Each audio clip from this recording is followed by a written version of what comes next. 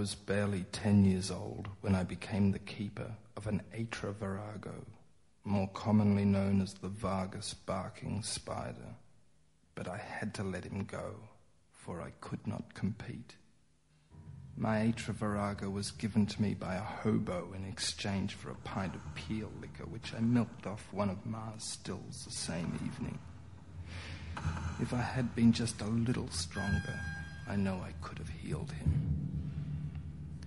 The exchange went as it should have, although I sensed it was a solemn moment for the hobo. The way in which his hands trembled as he handed me the fatty skillet, barely able to hold down the lid, betrayed a certain sensitivity that was rare amongst the hobos, who in the main were a worthless, roguish lot. I made for my spider's home an ingenious coop. This is how. Listen. I found in the pile an old hubcap and a battered kitchen colander that put face to face, fitted perfectly, and formed a slightly flattened globoid with a solid bottom and heavily perforated ceiling for breathing and looking.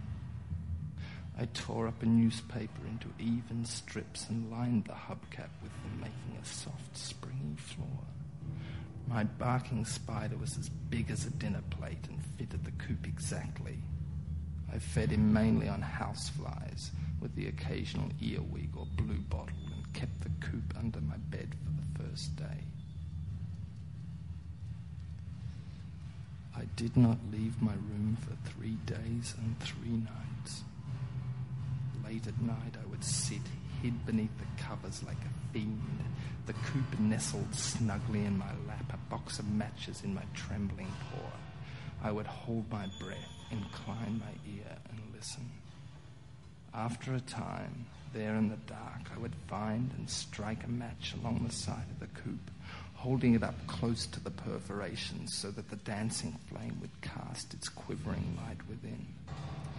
With lungs raw from the acrid fumes, I would draw to and peer into the coop and into its weird orbits, those pits, those black water wounds, unblinking, fearless. And again, dizzy with sulphurous air, again. I believe I could have left this life by way of those damp, drugged pits, the mires of its eyes, those onyx pools, dragged down by the pull of those dark-lit spirals. For they held me, they did, paralyzed, numb. Blisters bubbled on fore and thumb. Little black cinders littered my sheets. I listened again, and again I peered in. On the 4th day, I decided to shift the coop outside. The silence of the barking spider was destroying me. It was a truly wondrous spider. Jet black it was, its caudal region given over to a silky ebony hair. Only its eyes flashed, but blackly too, like raw coal or iced soot. Blackly, I say, and only sometimes. But always it shunned me. Never once did I see it move in the coop. Never once did I hear it bark.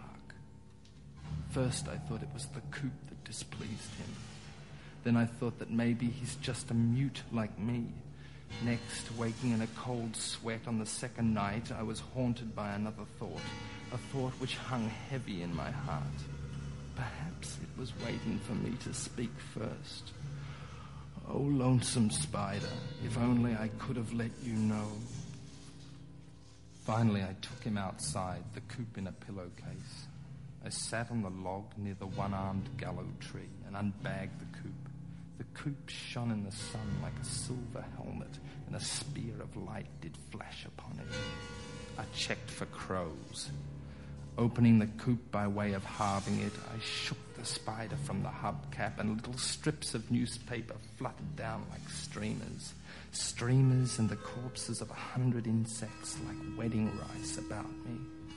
My Atra Virago landed right side up, on his feet, in the manner of all dropped spiders, or so I've found.